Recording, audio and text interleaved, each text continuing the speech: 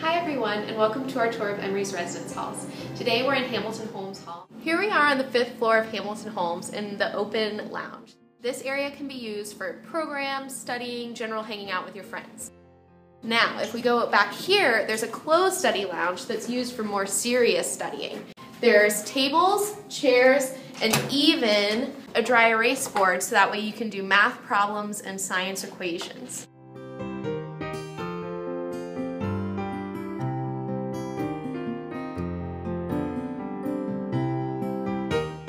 Welcome to a typical double in Hamilton Holmes.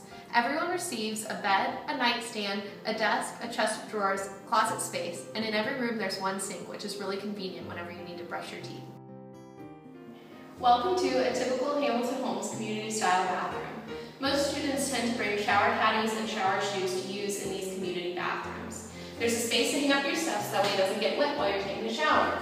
Look, here are laminated Songfest lyrics, that way you can learn all the words to your Songfest routine. Songfest is a really fun tradition that you'll do your freshman year. Thanks for coming with me on this tour of Hamilton Holmes. It's a really fun place that has one of the smaller, tight-knit freshman communities at Emory. Go Hamilton!